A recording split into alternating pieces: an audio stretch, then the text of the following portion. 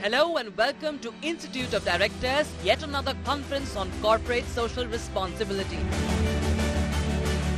The 18th edition of the International Conference on Corporate Social Responsibility was held on the 21st and 22nd of December 2023 at the iconic Taj Lands End in Mumbai. The theme for this year's conference was CSR and exploring evolution of ESG in the new world economy. The conference saw the participation of over 450 delegates over a period of 2 days from prominent captains of industry, CSR professionals, government, academia, civil society and diverse stakeholder groups, continuing its legacy of drawing a large number of participants from various walks of life. Initiating the proceeding for the day, the conference started off with the inaugural address of the Chief Justice of High Court of Bombay, Honorable Justice Devendra Kumar Upadhyay. In order to extend a warm welcome to Justice Upadhyay and honour him, Mr. Deshdeepak Verma, IAS, Principal Advisor IOD and former Secretary General of Rajya Sabha, read out Justice Upadhyay's highly illustrious citation.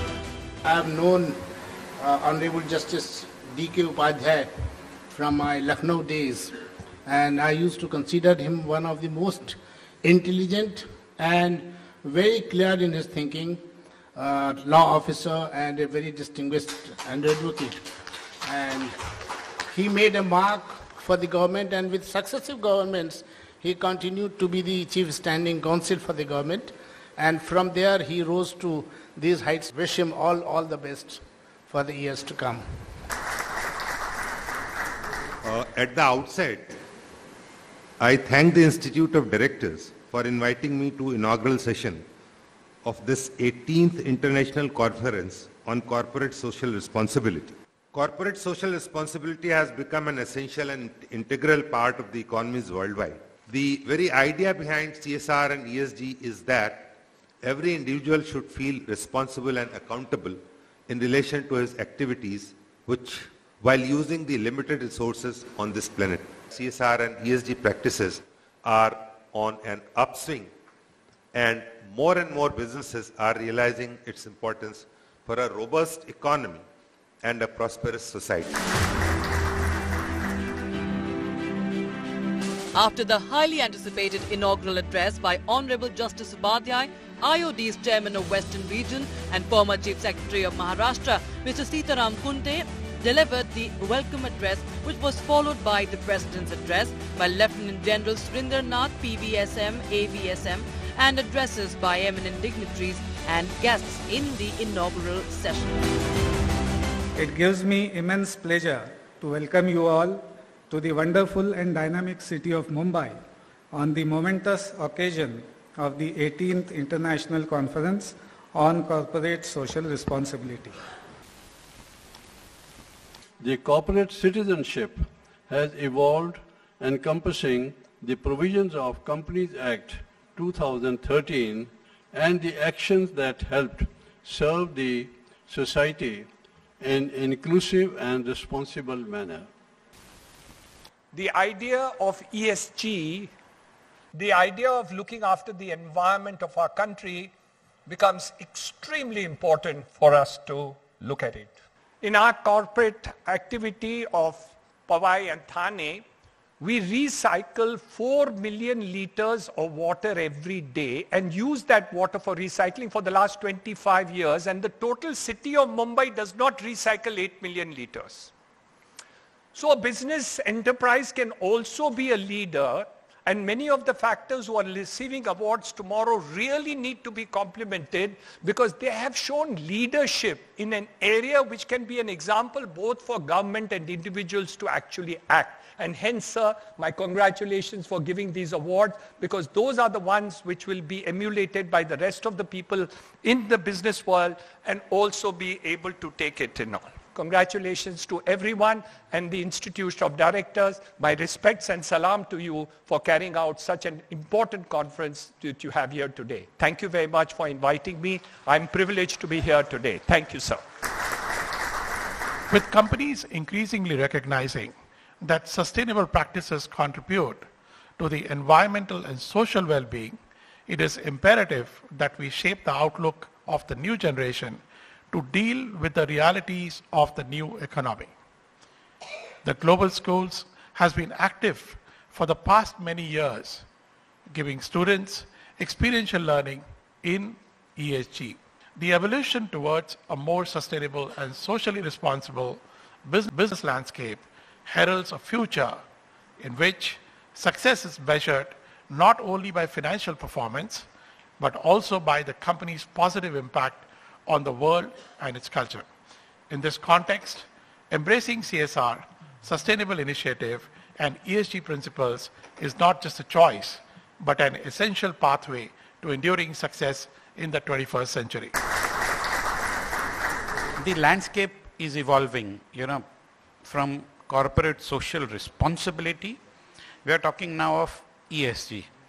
In the new economies that we are talking about the world, it is imperative to recognize the interchangeability and the interconnectedness of both CSR as well as ESG. We want to be part of this where we start doing things voluntarily, and therefore even for voluntarily imbibing of governance or knowledge, IOD plays a huge role in doing that, and I wish that they keep on doing this. My compliments to all of you gathering in large numbers at 9 a.m. to listen to all of this. That shows that there is something that is striking in all our hearts. Thank you very much, and I wish the conference a lovely success. Thank you. And please start investing CSR, not spending. I'm not talking of expenditure, I'm talking of investing CSR into skill development, skills that are of the future, and things like big data analytics, AI, IoT, computing skills, all the skills of the future that are going to drive the world towards a new revolution. You start investing into it, and let us all reap the benefits of a developed nation which our Honorable PM has envisioned. Industry is not present everywhere, but the requirements of giving back to society is pan-India. Here the role of the state-owned enterprises is extremely important. Every year there is a theme on which the contributions of public sector will flow, because that thematic aspect of the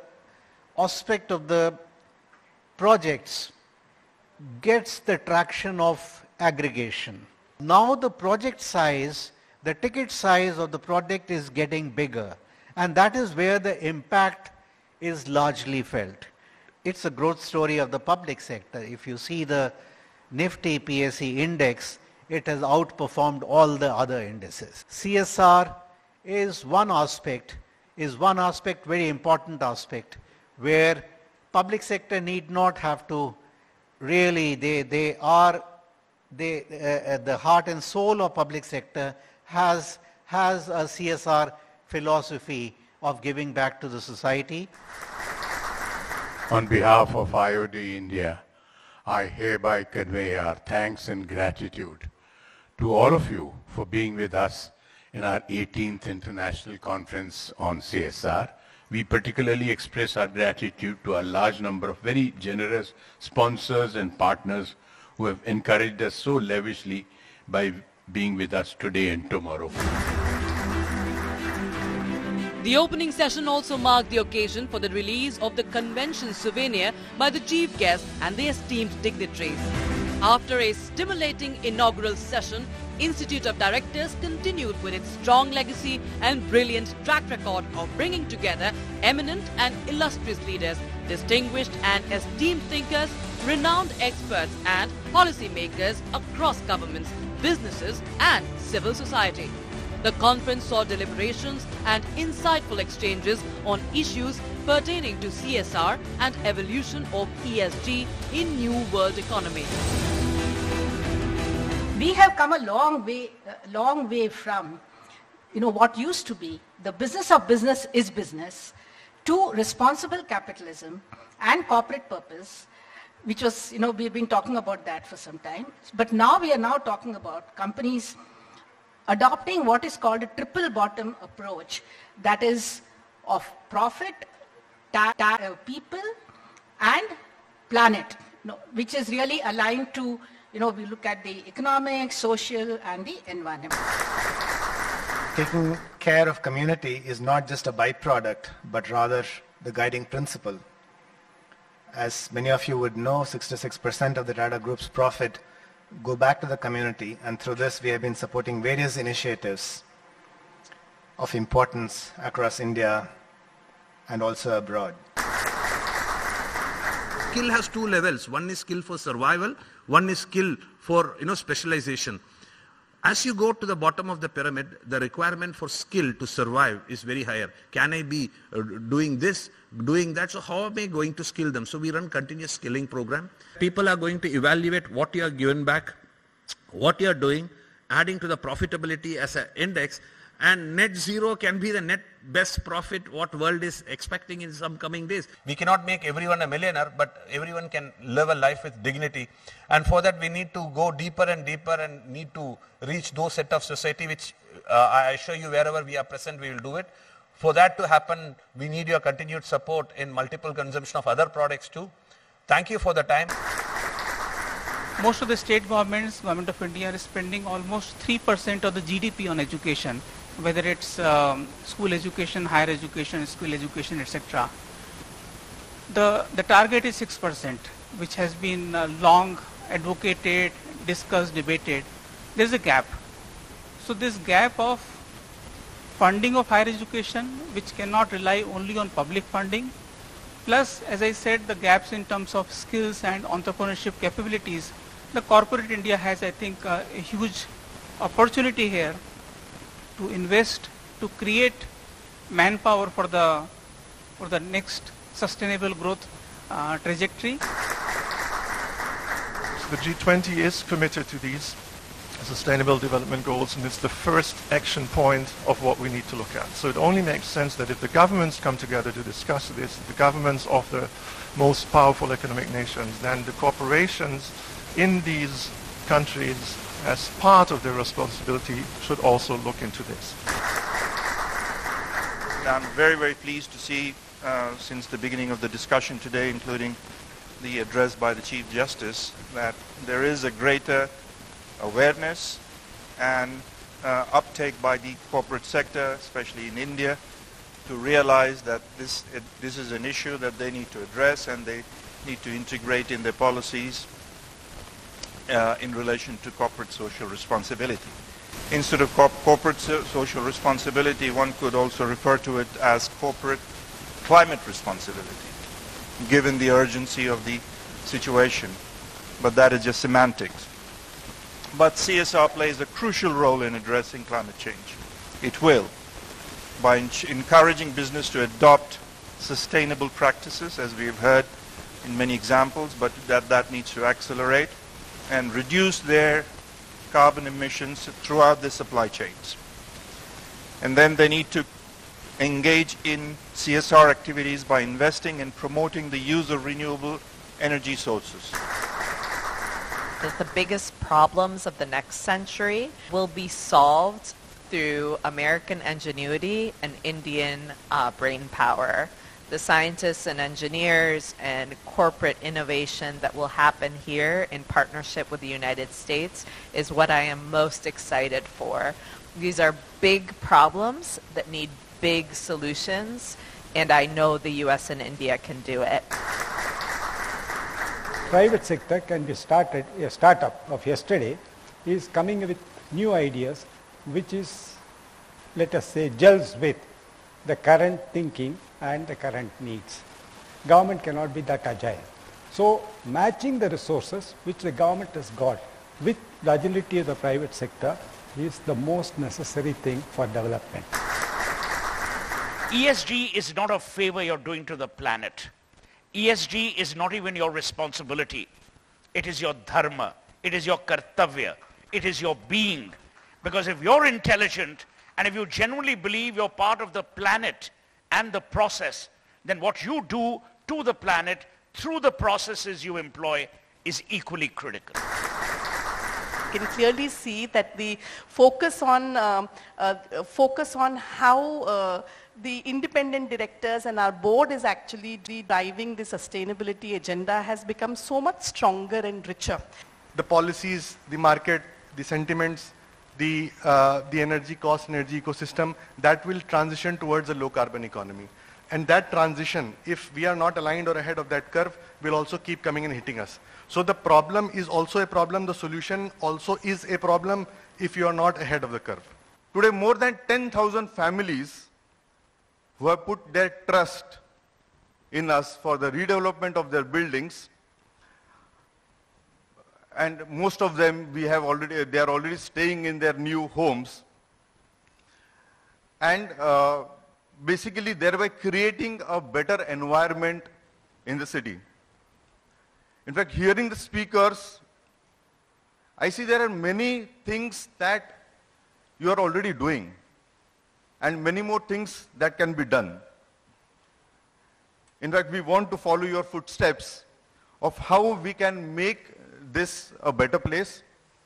Rather, I take this opportunity to thank the government and especially the policy makers who are thinking from all the angles, 360 degrees they are thinking from all the angles in terms of preserving the environment, at the same time facilitating the businesses to sustain. Rather, it's a beautiful blend of environment and development together.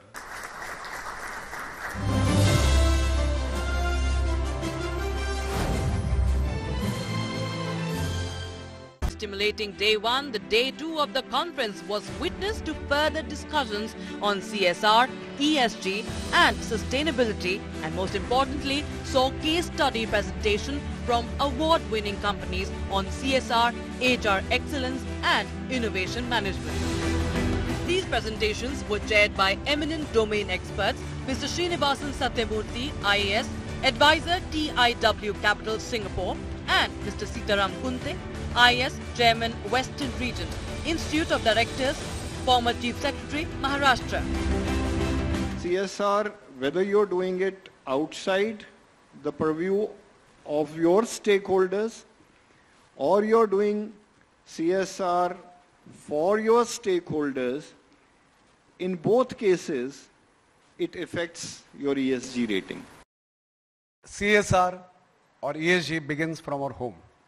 Everybody is aware that we must contribute, we must pass on the resources what we have to our next generation, because we are the custodians, we are the trustees, and we must hand over all the natural resources to our next generation. It is our personal social responsibility, not corporate social responsibility. We need to have continuous engagement between donors and donees. We need to empower communities by taking not just finance but also Shram Dan, and we need to create a vibrant partnership that under the new education policies, institutions and higher educational institutions are encouraged to have industry institute partnership cells. Effectiveness of the every rupee spent is attained by reviewing the programs on a regular basis. MSMEs who are now only required to do CSR if they have a mandatory requirement under Indian law or they do it voluntary, now they will have to come together, they will have to group together to implement CSR programs to stay relevant in the global market. If you want to stay relevant, you want to supply the global market, and we want to become a global power, I think MSMEs must not only adopt but really, really pioneer CSR for the future.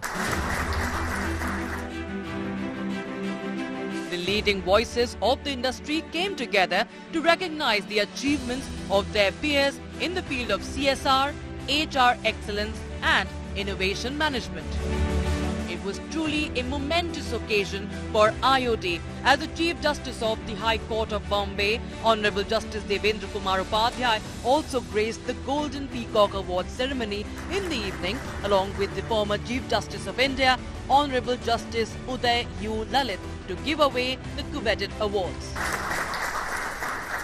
The industrial activity, the economic activity in my country is not taking this CSR as a mere duty or responsibility, but trying to excel in that and trying to step forward with some additional ideas for the betterment of the society. Mere economic activity, mere profit making is no longer an ideal for any corporate setup.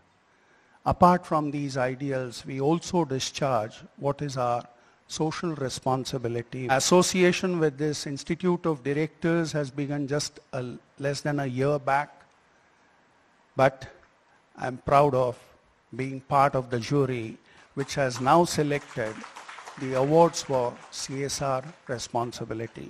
Thank you so much. Thank you.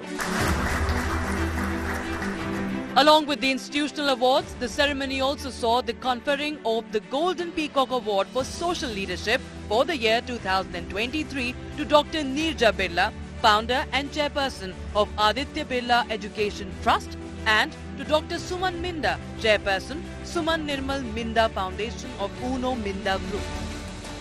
Members of the Institute of Directors and ladies and gentlemen, a heartfelt thank you and deepest gratitude for this very prestigious recognition. Being honored with the Golden Peacock Award for Social Leadership is a moment of great pride and a huge milestone, not only for me, but for my family and my entire team. And I'm deeply humbled by it. I accept this honor for social leadership today and thanks respected jury once again for considering me for this prestigious award.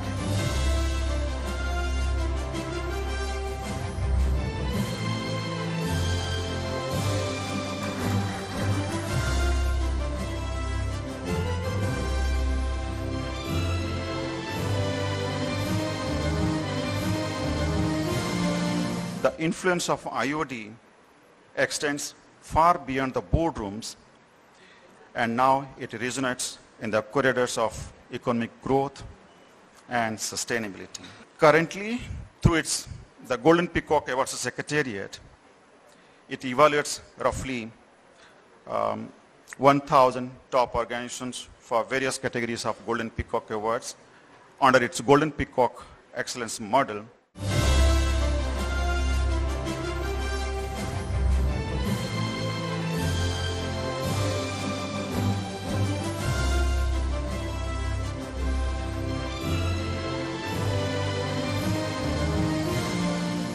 With the winding up of final session on embracing CSR for better compliance, the Institute of Directors completed yet another successful edition of the International Conference on Corporate Social Responsibility in Mumbai, which received widespread appreciation for its value addition, its quality of deliberation, and the opportunities it provided to the practitioners and stakeholders of corporate governance, CSR, and ESG.